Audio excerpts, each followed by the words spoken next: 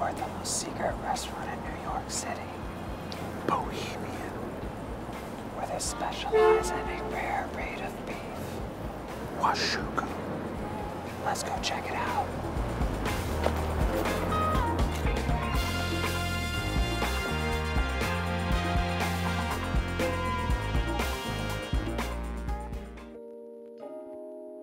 A secret restaurant sounds esoteric, but it's actually the opposite of that. It's actually more welcoming. Some people find it really negative that you have to know someone when you come here, but for us it's not a marketing ploy. It's more of we wanted to create a space where we can bring our friends and their friends bring their friends and so on and so forth, and it's a community that we just build. There's these two owners. One of them is the dreamer and the other guy's the operations. They just get drunk together and come up with these crazy ideas. We use the word agito, which is it's based in Russian, but it's literally a hideout. So having a secret base in all these different places around the world. They want to have at least one place on every continent. They are making a place on Isla. They want to find like the perfect hut to create the best environment to have scotch in. Ideally, we want to, 2 years from now, make a treehouse community somewhere along the Amazon in the jungle. And they have a guy who trained to be a camel caretaker, and he can take you through the Sahara Desert. Do they need more friends? Yes. Everyone is a friend of the restaurant. We hear really, really amazing things about a specific breed that you guys work with called washugyu. It's a very specific brand. It's made in Oregon. You get the crossbreed of the Wagyu cow and domestic Black Angus. So Wagyu is Tajima cattle. So you get the really nice marbleization, the sweet fat from it. And then you have the leanness and like the nice protein from the domestic Black Angus. So it's like the best of both worlds. This is washugyu short rib, Which is insane looking. we're using for the sashimi cut. First of all, I need to prepare and trim. You don't need to cook something that has that much fat sliced that thin and then cut against the grain like that. Pretty much all the tenderness you need is already there. So then we're gonna put a little bit salt. Heat it a little bit. That makes the fat comes up a little bit. We have daikon radish, chili on top, garlic cured with organic soy sauce, wasabi, makes nice and cooler with the ice. Because there's so much fat in this and just the preciseness with the way you were slicing it against the grain, you can already tell it's just gonna melt in your mouth.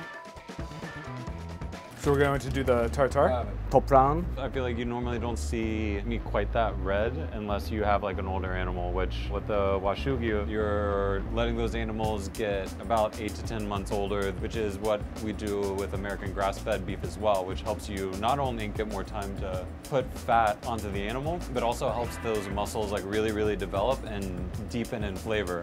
And when you get the more depth and flavor, you also can see it in the color in the steak.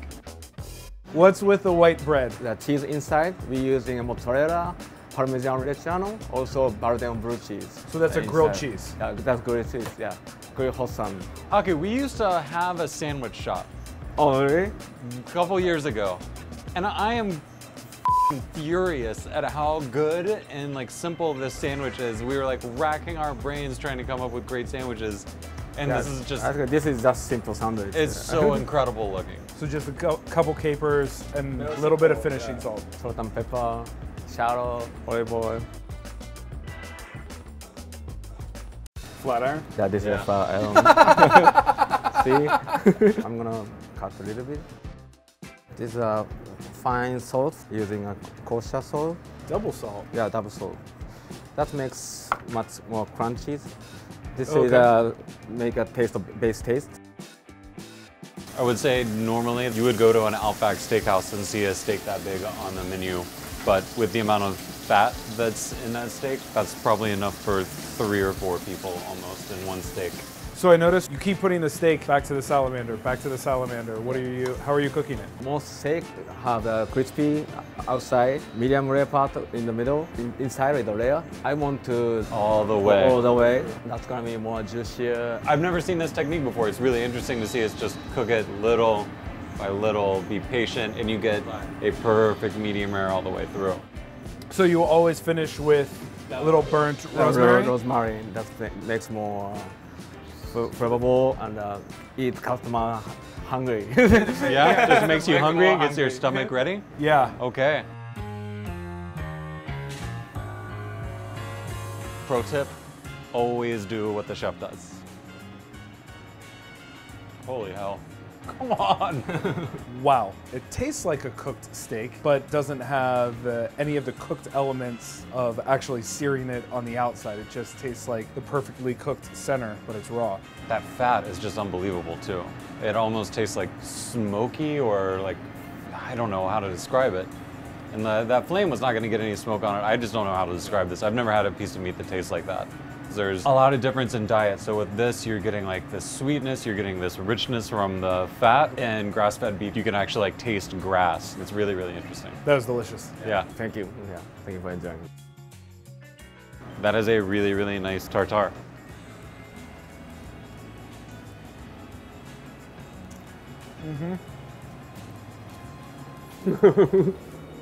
Amazing texture on the tartare. It's hearty, yet super tender. Little blue cheese on the end. Yeah, I didn't taste the blue cheese at all until the very end. Beef that just melts apart, then bread, then gooey cheese, then more bread. That shallot just kicks it up. Wow. Wow, you can still see the fat just hanging out. Come on, Aki. Good Lord.